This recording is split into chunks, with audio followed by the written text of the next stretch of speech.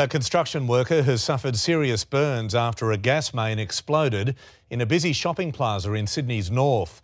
An inferno raged for more than an hour after the blast at Cove. A tower of fire shoots high into the air. Lunchtime and a busy shopping hub is in lockdown. I turned around and a second later I felt this massive heat and it just went completely up in flames. I saw the reflection in the glass opposite side of the road and it was like completely on fire. Earlier, an ominous sign, gas rushing from the main.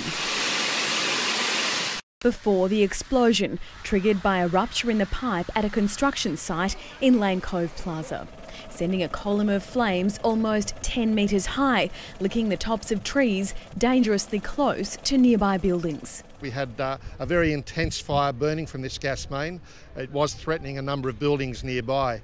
Emergency crews swarmed the row of shops on Longueville Road after 000 was flooded with calls. Firefighters deliberately let the fire burn itself out for more than an hour as crowds watched on. Nearby schools were on alert. If we extinguished the gas would continue to leak, it would spread to other areas and perhaps cause further explosions. The seat of this excavator is clearly burnt and it's believed that's where the man who was injured was working today when this fire suddenly erupted. No doubt this site will be tools down until engineers and fire investigators can figure out exactly what happened. The man is in a serious condition in Royal North Shore Hospital. He's got superficial burns to his arms and one of his legs. All roads have been reopened. Lizzie Pearl, 9 News.